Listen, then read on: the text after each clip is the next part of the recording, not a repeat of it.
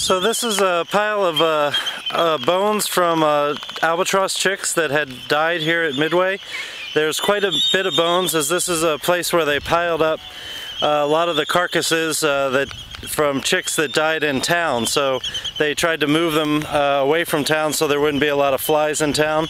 There's so many chicks here, over 400,000 chicks each year. So what looks like a very large pile, when you think about it relative to the numbers, is not super large, but it is quite a concentration of albatross chicks. And one of the things we see when we look in this pile, so a year or two later, it has decayed, and you see a lot of bones, but you also see a lot of plastic.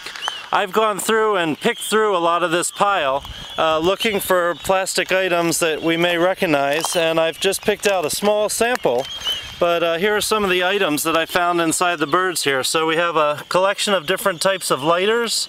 We've got some fishing floats, not quite sure what kind of float that is. Another type of fishing float or spacer for nets. You see lots of bottle caps, all sorts of bottle caps and things that you may recognize. Here's a cap to a pen.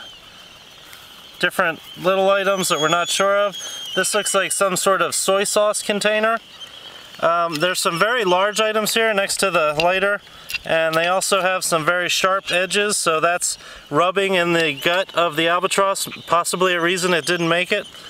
Here we have another soy sauce container, a plastic toy jack, some kind of Winnie the Pooh-ish type ring, a whole toothbrush that was found inside one of the albatross. Here's a disposable razor handle. So lots of items that we might recognize. The cap to a magic marker or pen, another one. So unfortunately all this plastic is out there in the ocean, and the albatross are picking it up and feeding it to their young. Because the young can't regurgitate, here's a little toy tank, appropriate for Midway maybe, although it should be a toy plane. But since the young albatross can't regurgitate, all this plastic accumulates in their gut. So a lot of the birds that don't make it seem to have a lot of plastic in their gut.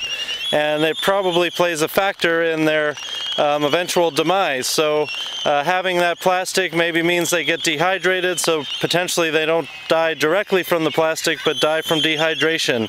Some of the plastic may carry pollutants with it that it picks up in the water, and that may play a factor as well.